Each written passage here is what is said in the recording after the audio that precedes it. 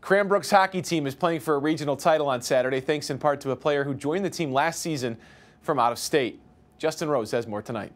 Here at Cranbrook, their trophy case, well, it's a bit of a flex, but it's well deserved because the winning tradition here runs deep. And when a kid from California decides to move back here to play, well, that says something about the tradition.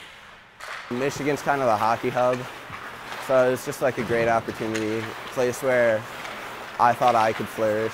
Leyton Stenman grew up in Ann Arbor. His family moved to California when he was a youth, but as his prospects at the next level started to become real, coming back to Michigan to play on his own was a move most high school-aged kids may not have been ready for.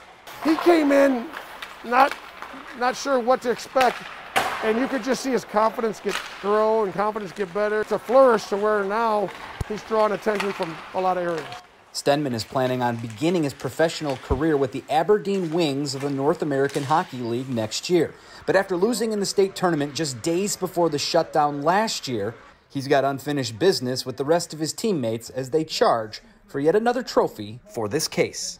Sitting in the locker room after losing in playoffs and you see all your friends, all the seniors, you're not going to play with them again. So it kind of like motivated all of us. Like, we don't want that to happen to us this year. We want to go all the way. In Bloomfield Hills, Justin Rose, 7 Action Sports. If there's ever such a thing as the perfect combo of a hockey guy and a California dude, I think Justin just found it. Right. Totally.